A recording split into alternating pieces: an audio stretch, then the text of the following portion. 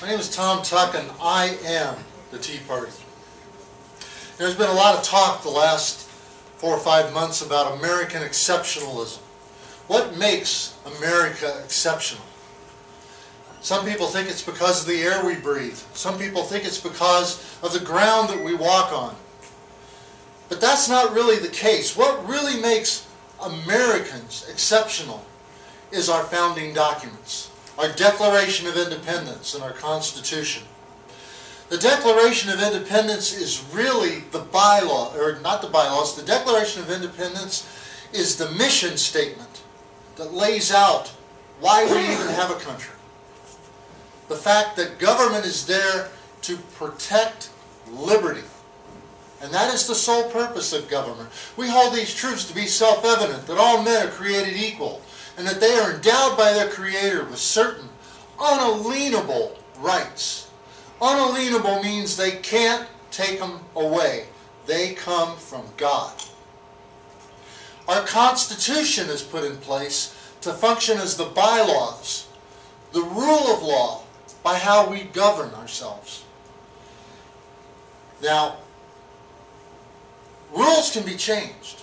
The mission statement can never be changed. We in the Liberty Movement and the Tea Party only want the rules to be followed. And if they need to be changed, you do the change using the rules that are laid out already, the amendment process. We want to live under a system of rule of law. And the government is only there to ensure liberty and freedom. We are not terrorists. We are not stupid. We are not dangerous to any except those who would promote corruption, lies, and distortions. And that's why they hate us. Because the Tea Party shows the light upon their corruption and their lies. We have and we will continue to study the law. We have and we will continue to study history. We have, am I done? Alright.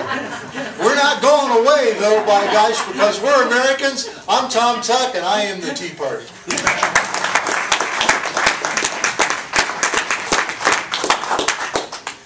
My next move was that lever for the draw. Good job, Tom. You skipped right by there.